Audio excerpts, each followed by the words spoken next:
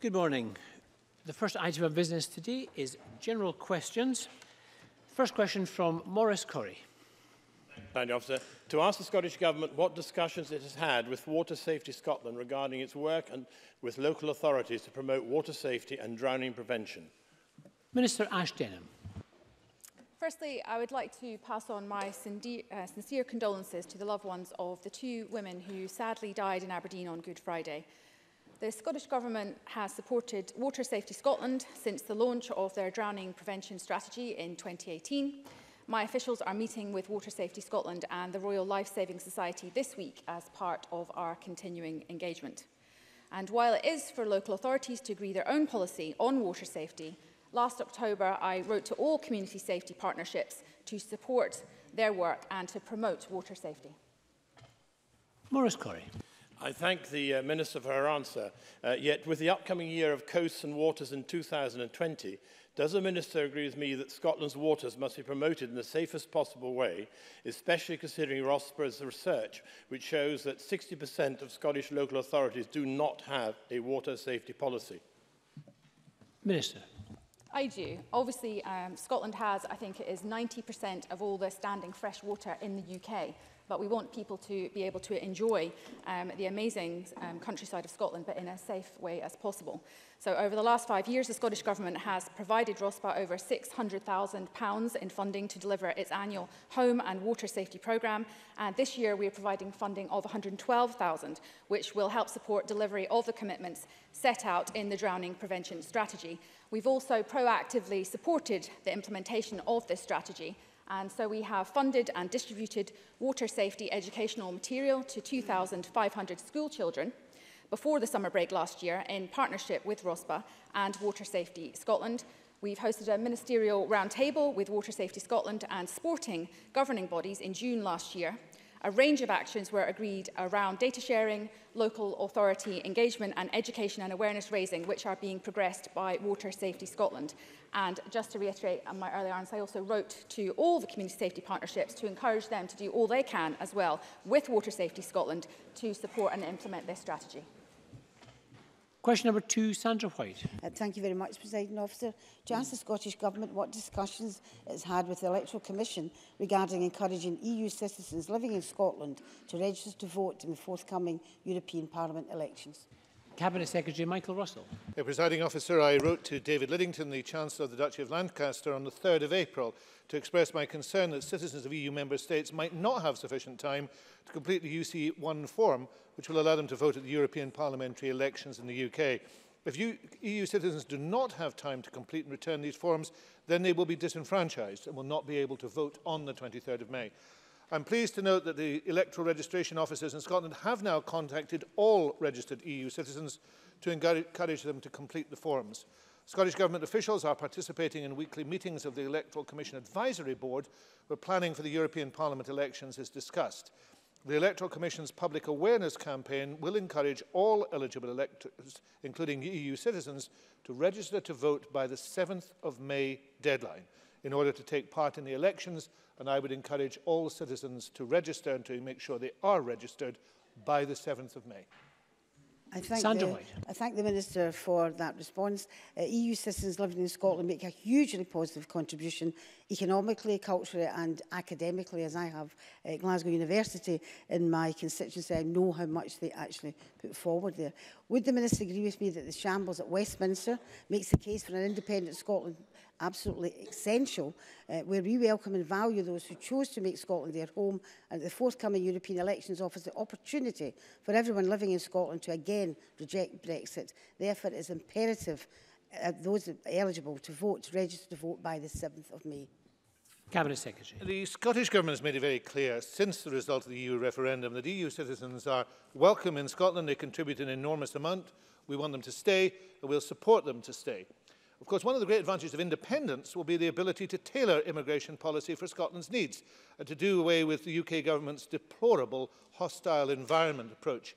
The member is, as she has said, the representative of Glasgow University. Our university sector, 25% of the staff in the research side of universities are from other EU countries.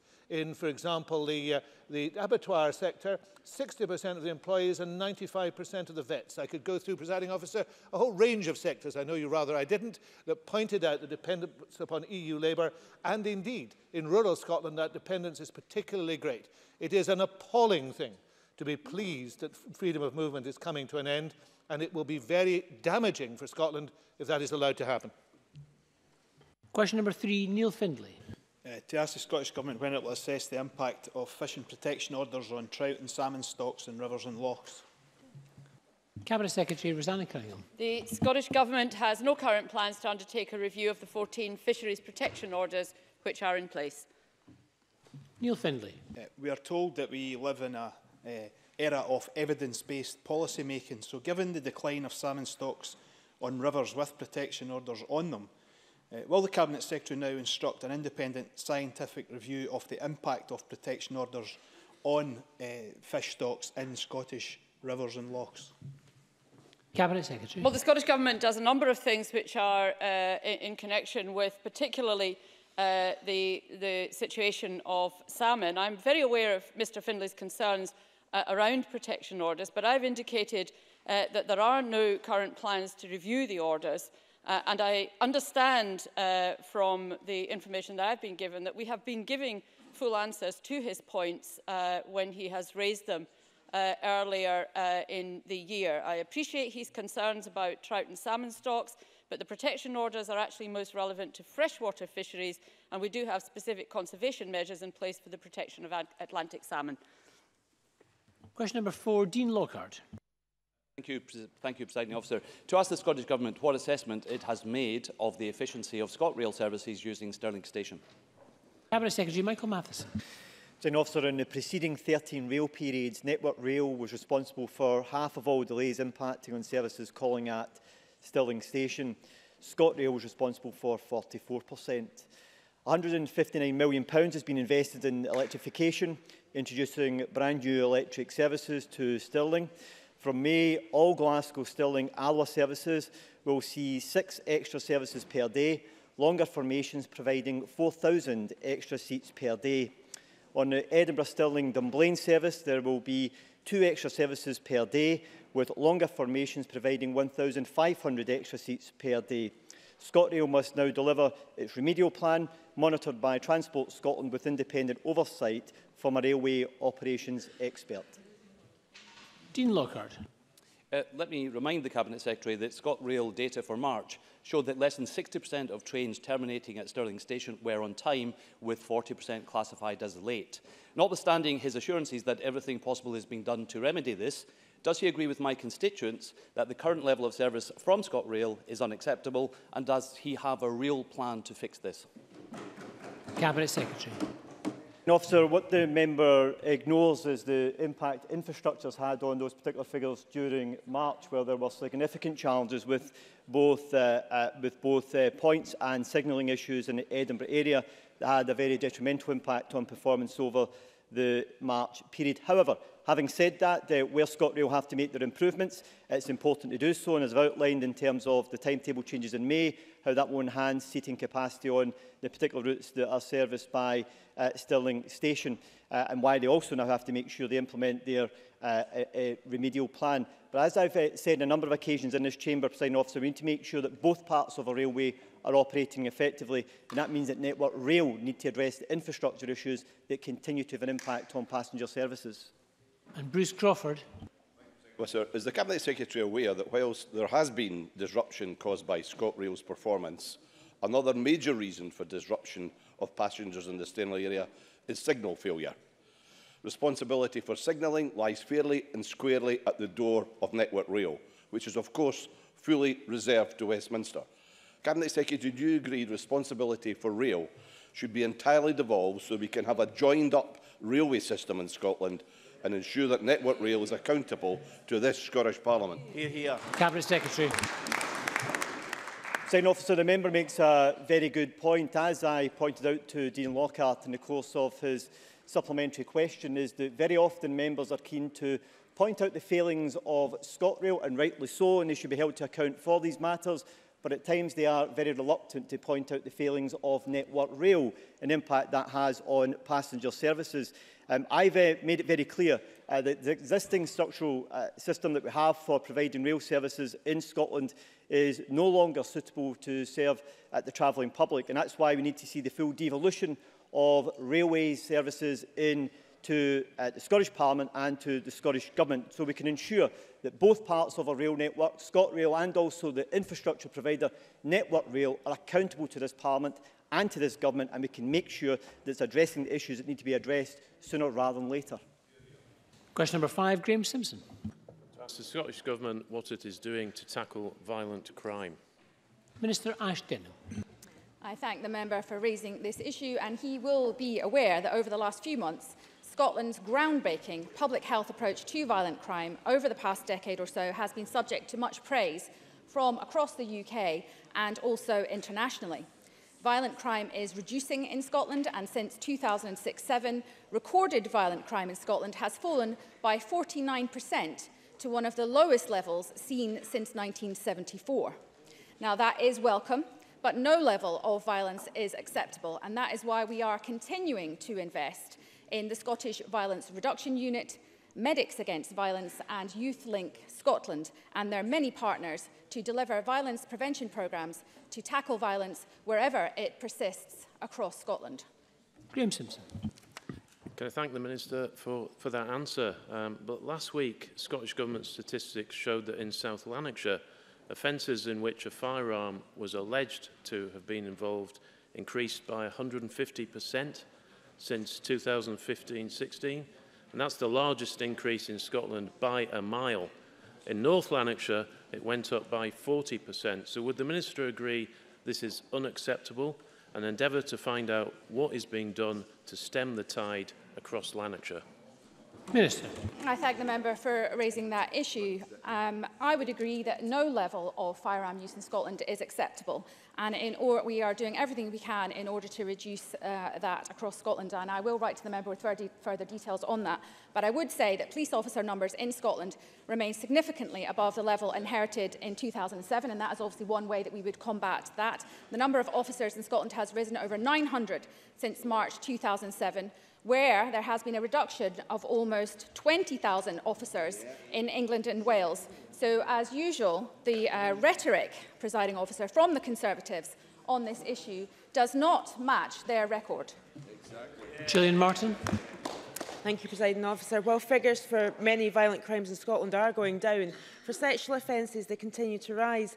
Sexual crimes are now the highest level seen since 1971. They affect Scotland's women the most. Can I ask what steps the Scottish Government are taking to tackle the decades-long rise in sexual offences, but also what they're doing to ensure that women get support to bring their attackers to justice? Minister. I thank the member for raising what is a very important issue. There are, of course, a range of reasons that lie behind the increase in recorded sexual crime, and those include a greater willingness of victims to come forward, more historical reporting and the impact of new legislation. The Scottish Government provides support for victims through targeted funding, legislative improvements and partnership working with agencies and stakeholders. We are, of course, implementing Equally Safe, our strategy for preventing and eradicating violence against women and girls, and our Equally Safe delivery plan contains 118 commitments to achieve this. In 2015, the First Minister announced a £20 million Violence Against Women and Girls Justice Fund to improve the experience of victims and the outcomes of those experiences. The fund also supported prevention and early intervention work, and those aims continue to inform our funding strategy. And Kenneth Gibson. Thank you, Presiding Officer. Can the Minister advise us what the level of violent crime is in Scotland compared to south of the border, where Mr Simpson's party is in power? Minister. I thank the member for that question, but unfortunately comparing levels of violent crime in Scotland with south of the border is not a simple process, and this is because the use of differing definitions and collection methods for the data in both recorded crime and also our respective surveys.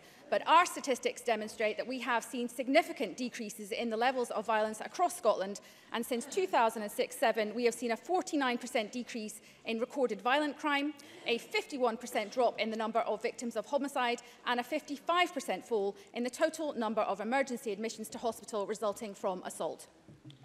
Question number 6, Angus MacDonald. To ask the Scottish Government what action it's taking to tackle the issue of roadside litter. Cabinet Secretary Rosanna Cunningham. Littering is unacceptable. Roadside litter is unsightly. It presents a danger to other motorists and to the operatives cleaning it up. There's also a significant cost to the taxpayer, taking valuable resources away from other public services. On 3rd April, I announced my commitment to bring forward legislation in the future Circular Economy Bill that will create a specific offence of littering from a vehicle. This will allow for a fixed penalty to be issued to the registered keeper of the vehicle if the responsible individual cannot be identified. Angus MacDonald. I thank the Cabinet Secretary for a reply. Clearly, the introduction of DRS will have a positive and welcome impact on reducing roadside litter. And those of us supportive of DRS for some time, in my case since I saw it operating in Norway way back in the mid-80s, are keen that there is no slippage in the timescale for introduction of the scheme. Can the Cabinet Secretary assure the Chamber that the timeline for introduction of DRS is still on track, and advise when we are likely to know whether or not glass will be included in the scheme from day one? Cabinet Secretary. Yes, we are on track. The commitment to establishing a deposit return scheme is well established. It's central to our wider circular economy ambitions, but of course it's also central to the contribution it can make to climate change emissions reductions. We continue to make progress with the design of the system, informed by last year's extensive public consultation and the ongoing engagement we've had with a wide range of stakeholders. And we intend to set out next steps with the scheme's implementation shortly, during which all will be revealed. Maurice Golden. Thank you, Presiding Officer. Fewer than half of the litter fines issued in the 3 years up to 2018 were actually paid. Given that, what assurance is there that this new measure on roadside litter will be enforced any better? Cabinet Secretary. Well, enforcement clearly is always an issue when it comes to any particular change in the law, not just this one. The intention is to provide the enforcement authorities with the ability to go after a registered keeper and not have to go through the process of trying to establish who precisely in the car did the littering, at which point, if they cannot do that, it stops. At that point, there will be an issue for the registered keeper, and we are hoping that that provides a better and more appropriate way in order to deal with the problem of littering from cars. Question number 7, Donald Cameron. To ask the Scottish Government what representations it has made to Ofgem regarding its consultation on the proposed Western Isles interconnector. Minister Paul Wheelhouse. The Scottish Government continues to work closely with Ofgem and others with an interest in the proposed transmission link to the Western Isles. I'll be submitting a response to Ofgem's consultation, reiterating our strong support for a 600 megawatt link. I have written and spoken to Dermot Nolan, Ofgem's Chief Executive, stressing that a 600 megawatt link could help to unlock the considerable renewables potential in the Western Isles, including from community-based projects, and that this opportunity mustn't be squandered. And I'll reiterate these points when I meet Ofgem's Chair Martin Cave next week. Donald Cameron. Given that a 600 megawatt interconnector would greatly benefit local community groups by allowing them to develop their own wind power projects due to the extra capacity, will he join me in calling on Ofgem to strongly reconsider the case for a 600 megawatt interconnector? Minister. Well, I certainly support the remarks that Donald Cameron made. I've already urged Ofgem to reconsider this position, and I will continue to do so in terms of the formal submission that we'll make.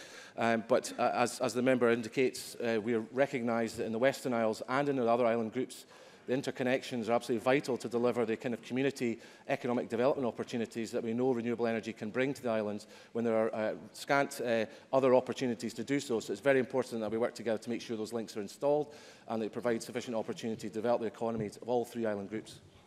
Alistair Allen. While I very much welcome Mr Cameron's support for this project of huge importance to my constituency, I do have to point out gently that it comes on the back of a near decade of intransigence by his Conservative colleagues in the UK Government. Does the Minister agree with me that Ofgem should give proper consideration to the enormous socio-economic benefits the proposed interconnector would unlock? And would he also urge other politicians, particularly those on the Conservative benches, to make that argument very strenuously to the UK Government and its Energy Minister? Minister. The member makes a very important point. Dr Allen, obviously, as the local member, is well aware of the potential for economic development in the Western Isles arising from this investment. We will certainly make these points in the submission. I've given absolute commitment to Dr Allen to do that. Of course, Ofgem is not directly accountable to this Parliament, so it is absolutely important that members across this chamber, especially our colleagues in the Conservative benches, can use influence to try and encourage UK ministers to put their own thoughts into Ofgem's consideration.